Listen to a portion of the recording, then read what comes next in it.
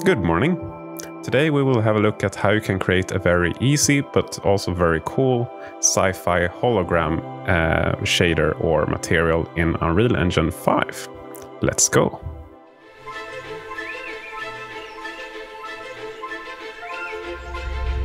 So first off, you will need two textures. You can use the textures in the content starter pack, or you can download just a plain white texture and also a Perlin noise, which we'll be using in the material. Just right click and create a new material. We will call this M_hologram. And the first thing we'll change is the blend mode to translucent. And we'll start off by creating the bands. So right click and type world position, and then create a scalar parameter, and we'll call this spacing_1, because we'll create 3 bands. And set the default value on the parameter to 10 on this one. And we can change this later if you want. And we'll drag this out and divide this with the scalar parameter.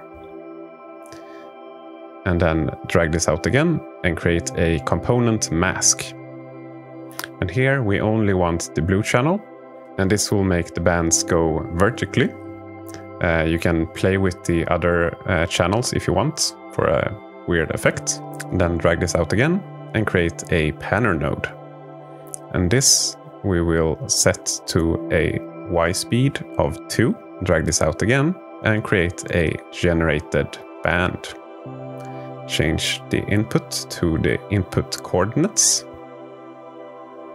And then create a new scalar parameter. And we'll call this one line width 1. And then change the default value to 0.7. And there we have one line. Now we're going to duplicate this 3 times and change some things around. So select all the nodes, Ctrl+C, Ctrl+V, duplicate. We'll start by changing the line width to 0.2, sorry. And then the default value to 0.5 for this one. Then select the panner node and change the Y speed to 4.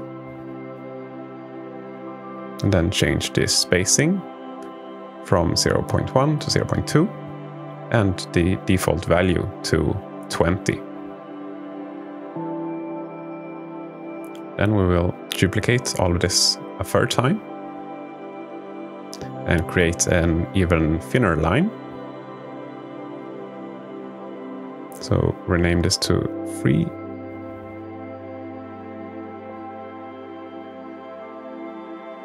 And then the spacing to also 3.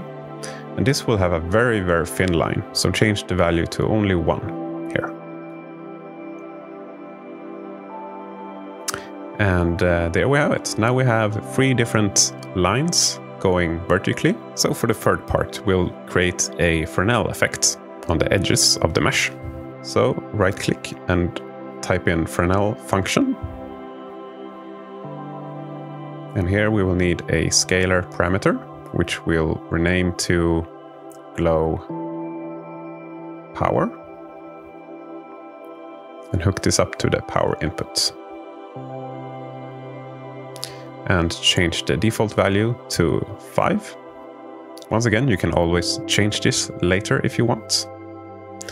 Then hold T for a texture and search for the Perlin noise, which you either imported or use from the content starter pack. Then right click once again and create a panner node. We won't change anything on this one. Hold 3 for a constant 3 vector and hook this up to the speed and convert this to a parameter and rename this to edge glow speed and change the value on the green channel to 0.05. And now we'll start to combine all of this. So drag out from the result of the Fresnel function into a multiply. Then hook up the texture sample. And once again, drag this out into a multiply. And create a new scalar parameter. Rename this one glow size.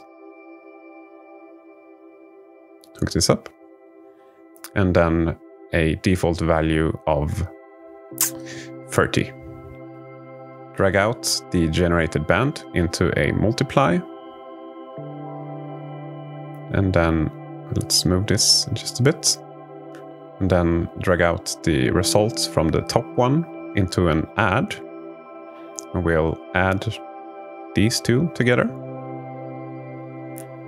And then drag out the add into a blend overlay.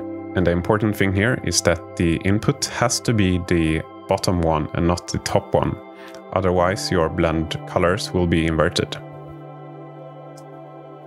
Then once again drag out the result into a multiply.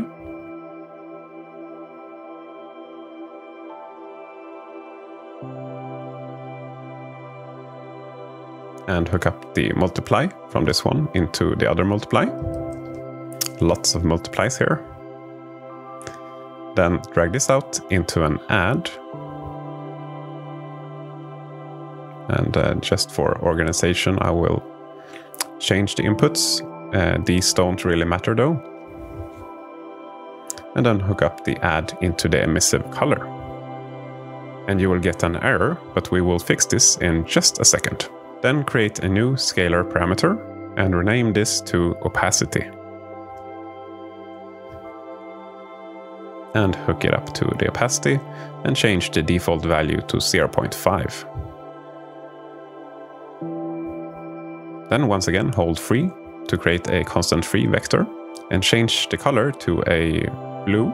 This will be the color of the hologram, so you can change this to whatever you want. Hold T for a texture sample and then right click and convert it to a parameter. And we'll call this texture. Then drag out the UVs and create a panner node. Once again, we won't change anything here. And then hold free once again to create a constant free vector. And hook this up to the speed and change the red channel to 0.05. Drag out the blue color into a multiply and hook up the texture. And here you will change the texture to the default texture, either from the content starter pack or a just plain regular white texture. It doesn't really matter. It's just a placeholder.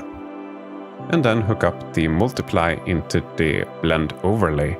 And once again, very important that you input this into the top socket. And just the final thing is to convert the constant free vector into a parameter, which we'll call texture speed. And then compile, save, and apply. And there you have it. And now the shader is complete. So right-click the material and rename it to material instance underscore hologram. And I'll add earth because I'm going to create an earth hologram. And apply it to your mesh and then go into the material instance properties. Now finally you can change some things around if you want.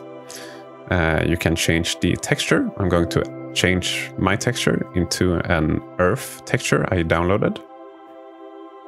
And now you can adjust the speed if you want, and it's just the speed of the texture. The mesh or material isn't actually spinning. It's just the illusion since we're moving the UVs around. And you can also change the spacing if you want, or the opacity, whatever fits your hologram. So there we have it. Also, if you don't want to create the material from scratch, I'll upload this to a Gumroad page where you can download it for free if you want. But yeah, there you have it. So I hope you learned something from this, and have fun with your new hologram shaders, and I'll see you in the next one. Bye.